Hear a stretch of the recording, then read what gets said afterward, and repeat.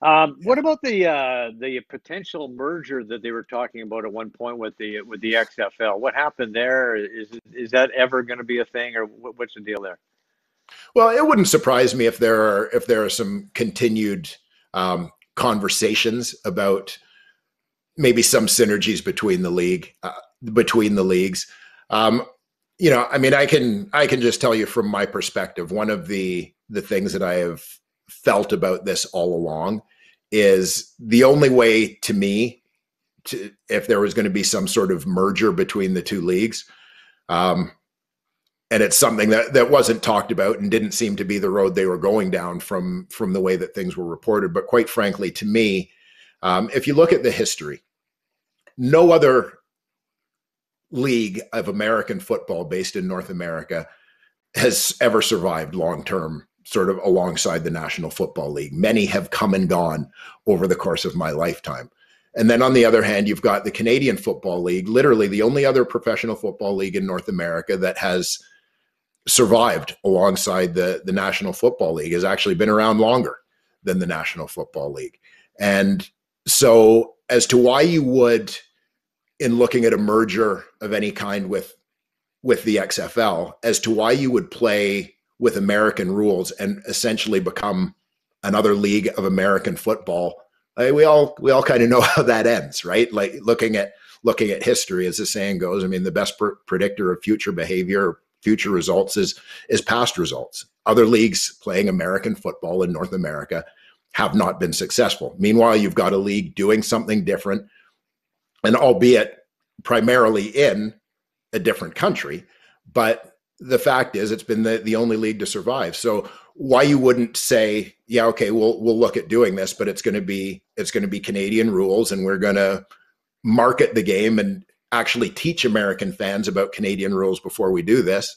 And we're going to ensure that there's Canadian content on every team because it's our league. I mean, to me, there are things about that would make sense. And when I look at the two leagues, I can understand quite obviously why the two leagues would want to talk to each other, why there would be ways in which each could benefit from the other. As I said, the XFL looks and says, well, hell, we've folded twice in the last 20 years.